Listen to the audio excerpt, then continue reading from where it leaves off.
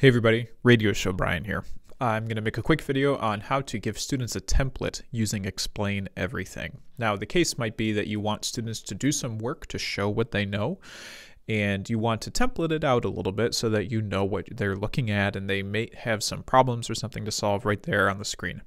You can open Google Drive files directly in Explain Everything, and it will create slides for you in your layout. So as a teacher, you'd want to prepare these slides ahead of time. As a student, when you're ready for them to do the work, here's how to do it. I'm going to go to New Project, and I'm going to tap on Files instead of Blank Canvas. Then I'm going to go to Google Drive, because that's the easiest way to share things, and then find your slides. So I've got a folder of slides here. Several of these are slideshows I just used in class. For this one, I'm going to just use prokaryotic gene regulation, so protein expression, because it shows the template really well. And then I'm going to tap on Import.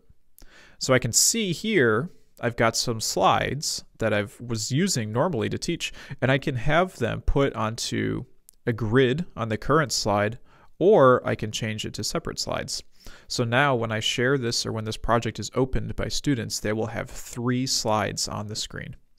When I tap on Insert, it creates a new project.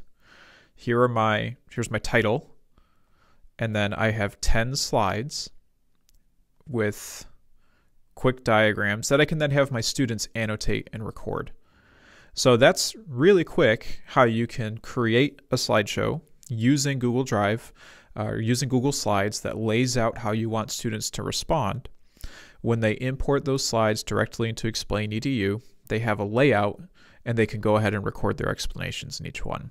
Hopefully that's helpful. If you have questions, you can feel free to email us. You can also leave a comment on the video down below. Again, don't forget to subscribe to the channel because we're going to be constantly updating with ideas and things that you can do with your students while we're out of school. Thanks for taking a look today.